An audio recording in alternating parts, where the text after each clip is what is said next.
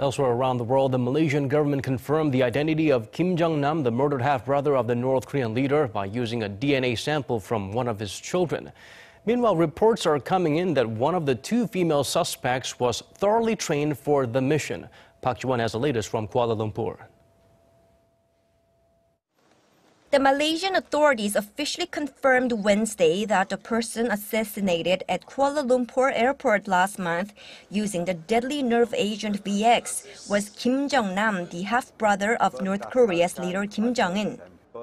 Deputy Prime Minister Ahmad Zahid Hamidi said Malaysia used a DNA sample from one of Kim Jong-nam's children to confirm the identity of the victim, but has not yet revealed which child the sample came from. At the time of the killing, the victim was carrying a North Korean passport with the name of Kim Chol, but despite the widespread belief that the man was in fact 45-year-old Kim Jong-nam, Malaysia had said it would need a DNA sample from a relative to confirm that.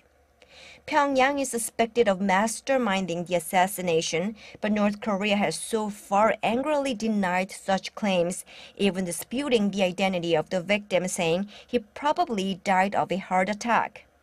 Meanwhile, Japan's Asahi Shimbun reported Wednesday, quoting an Indonesian official, that 25-year-old Indonesian national Siti Aisyah, who was arrested shortly after the incident, rehearsed the killing at least 3 times in Cambodia in late January, while accompanied by a North Korean man, and several times more in various places in Malaysia, including the airport.